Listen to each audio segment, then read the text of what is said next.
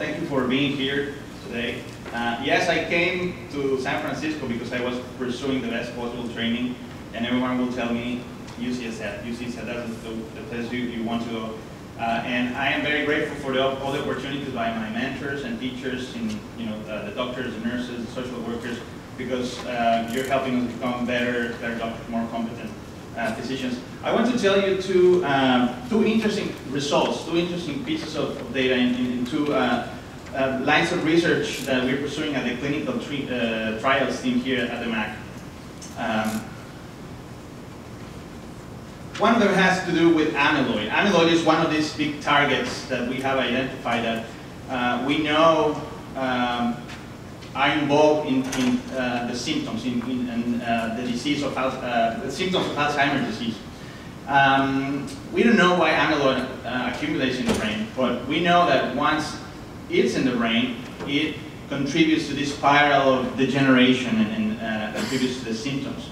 So we have been enrolling patients for a big clinical trial, multi-center, all over the world, recruiting patients to test the effects of an anti-amyloid compound or medication. It's an antibody called aducanumab.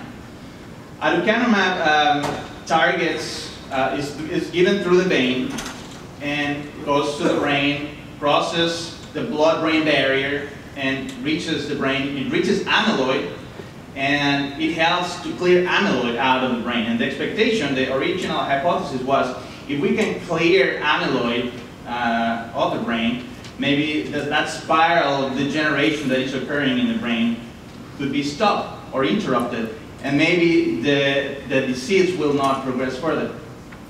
So what I'll show you here is two images with amyloid in the brain in a patient. All that red stuff that you see there is a tracer that identifies amyloid. So in this case, the brains have a lot of amyloid, and you see amyloid is all over the brain, in the front of the brain, but also in the back.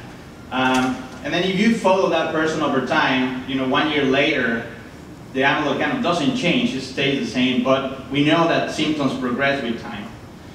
So what this study did with aducanumab was we're giving some patients the antibody, and the preliminary data show that when you give a small dose of aducanumab to a patient and you follow that patient over a year, there is a clearance of amyloid, just as expected. And if you increase the dose, the clearance is even further. The 6 milligram dose per kilogram was even better at clearing the amyloid compared to baseline. And even a higher dose was even more effective.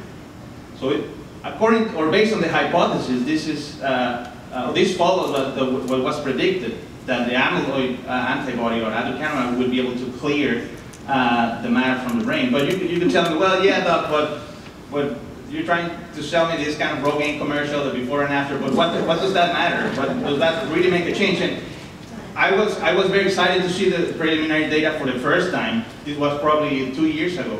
But for the first time, these changes in the brain correlate with changes in cognition, meaning when they tested how the cognition changed over time for these patients, it actually mattered a lot. There was a big correlation. And let me show you, walk you through this data. And just bear with me a little bit here. So this graph is showing the level of impairment on this axis here. So 0 means normal cognition, no impairment. And 2.5 means more impairment or more memory loss, more cognitive problems. And on this side here, you have different groups of different treatment groups. The yellow bar means placebo. These patients with Alzheimer's disease or mild cognitive impairment didn't receive any treatment. And each one of these other groups received different doses, as you saw before in the other graph. But as you see, around week 26 of the study, more or less all of them had between 0.5 and 1 level of impairment, so low impairment. And what you would expect is that those patients not receiving any drug, they will progress further, a few months later, versus patients not receiving the drug will probably stay about the same. That will make sense. And that was what was tried to demonstrate it. And that's exactly what happened. Those patients that didn't receive the medication progressed, after a few months, and they were more impaired, but there was a dose-response effect on the cognition with aducanumab. And this is the first time that with an antibody like this, after 20 or 30 years of work, that we see an antibody that shows an effect like this. And there was a key here. The key observation was that the secret was to wait a little bit longer, to treat people for a little bit longer, because many other trials with other antibodies will test people only for maybe 6 months or a year at the most, but these studies now are going into treating for longer periods of time. And also, it seems like aducanumab is a better antibody. It creates less inflammation as a side effect. It's more specific in targeting amyloid. So right now we are at the MAC here at our center. We are recruiting, and this is data, by the way, from a phase 1 trial. But we're currently recruiting patients to be treated with aducanumab in a placebo-controlled trial. This is an international effort. We're one of the many centers around the world recruiting patients, and in February of this year we reached our 50% recruitment, and we hope that for the next year or maybe a couple of years we'll continue recruiting more patients. And the idea is to test whether this preliminary data can be replicated in this larger study with a larger number of people. And we are all very, very excited about these findings, and we hope that this will contribute a little bit to providing a treatment. But the other piece of work that I want to show you, it has to do with tau. And I want you, if you remember the pictures I showed you at the very beginning, the amyloid is all over the place in the brain.